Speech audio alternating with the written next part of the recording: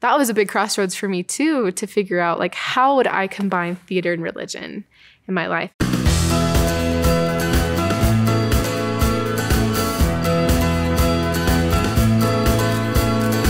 I grew up in Gilbert, Arizona. I have a really good relationship with my parents still to this day.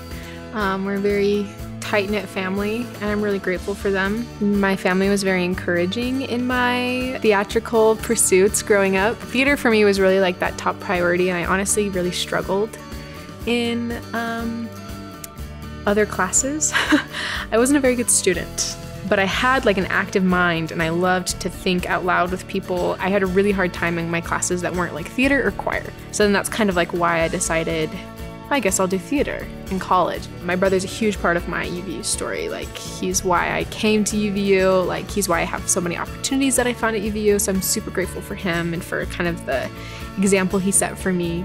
I was terrified. From my first acting class I had, I was so scared. My teacher was asking these things of me that I didn't have to give in high school theater. For me, the hardest part was just the level of work and dedication that was expected of me as a student in college rather than a student in high school.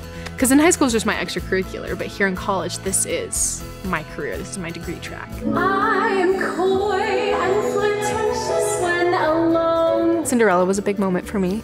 It was the first time where I felt like I didn't have to be someone else and I could just be myself. And Cinderella was a show and it was a role that was just perfect for me. It fit so well into my voice style and how I sing and how I act. And it was so affirming to be a part of something that showed me that my voice was great as it was and that I didn't need to be someone else. That was a really proud moment for me. A big thing for me was joining the religious studies program here on campus. I took my Modern Legacies class with Brian Birch, who is the head of the religious studies program here at UVU.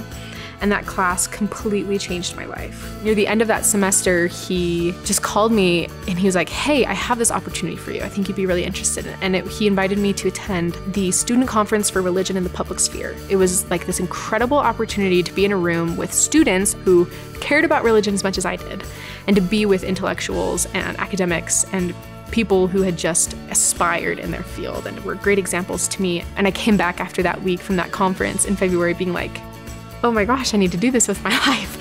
And I was like, wait, but I want to do theater, but I want to do this too. You need to get to know yourself well enough to know what you want to do and to know how it feels to be doing something that you love. And that was when I decided to add the religious studies minor. I really encourage students to just do what they love, because otherwise you will not be happy.